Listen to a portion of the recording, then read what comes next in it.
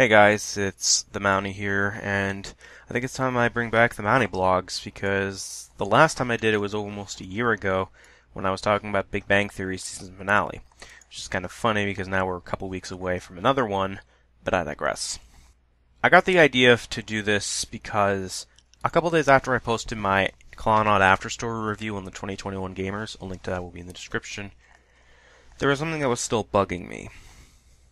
And that was the topic of the death of Ushio.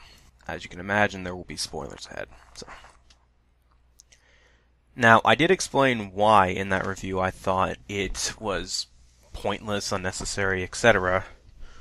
But it was actually supposed to be a little longer in the script. I cut it out because it felt more like a tangent. And since it's still bugging me, I figured I might as well talk about this here and give you guys some new content because it's been a while. Now, before I even begin, let me just make this clear. I'm not doing this to attack anybody who thought both deaths were tragic, or thought that one death was sadder than the other. No.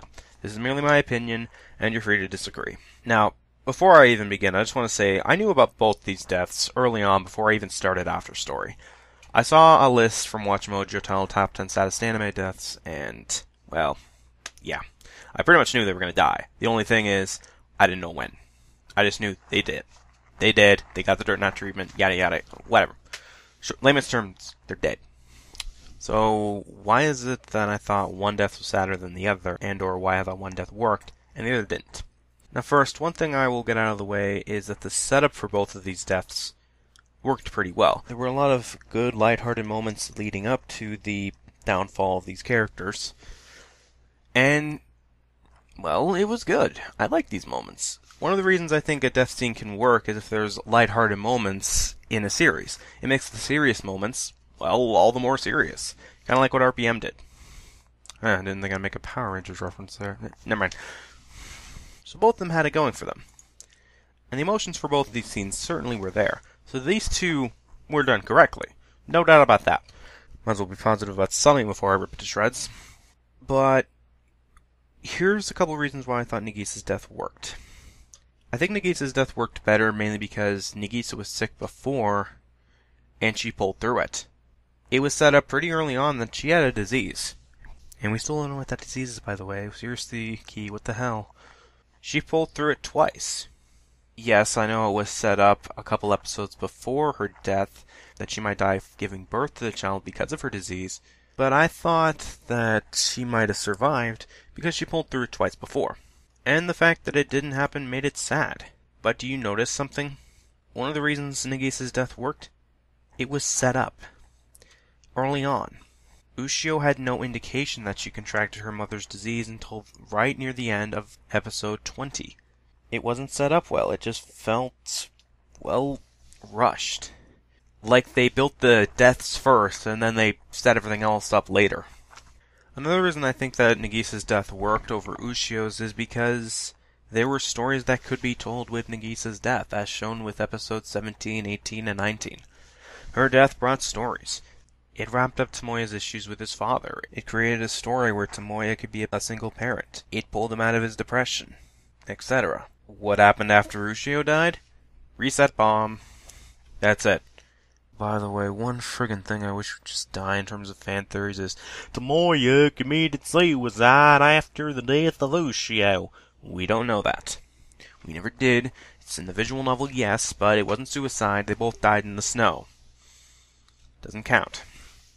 But Ushio didn't have any stories to be told.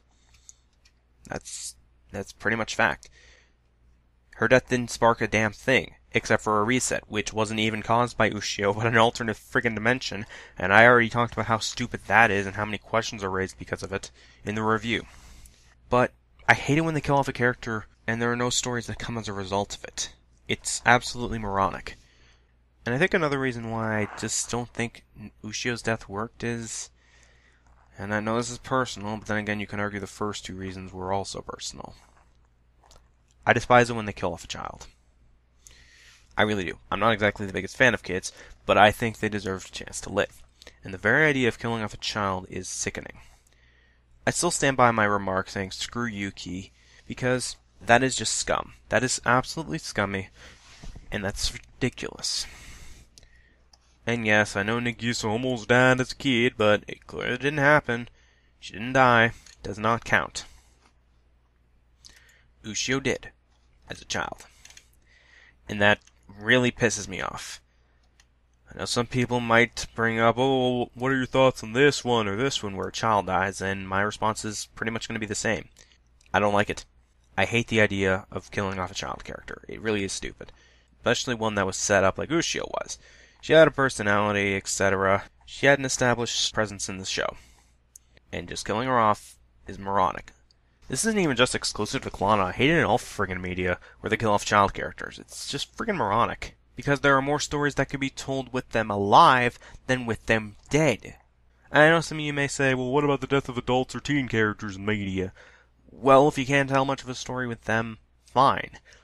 But this is just personal preference. I hate it when they kill off a child character, and this is no exception. So, that's why I think that Nagisa's death worked and Ushio's personally didn't.